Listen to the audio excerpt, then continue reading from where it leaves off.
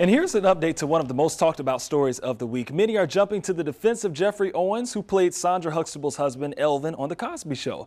Now, he was job shamed when a viral picture showed him bagging groceries at a New Jersey Trader Joe's. Owens recently spoke up for himself, saying he worked at Trader Joe's for the flexibility so that he could audition for some acting gigs.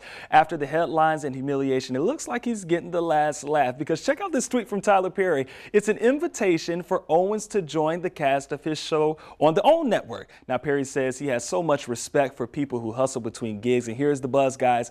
Owens says he had to quit his job at Trader Joe's. All of the attention made it impossible for him to continue working there.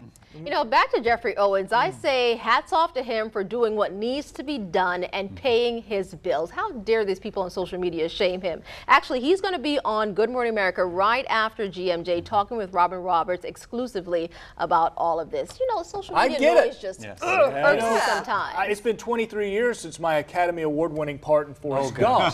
Here we saw the back of his head when he was a kid. Foolishness. So I get it, Geoffrey. All right. I feel you. Gosh.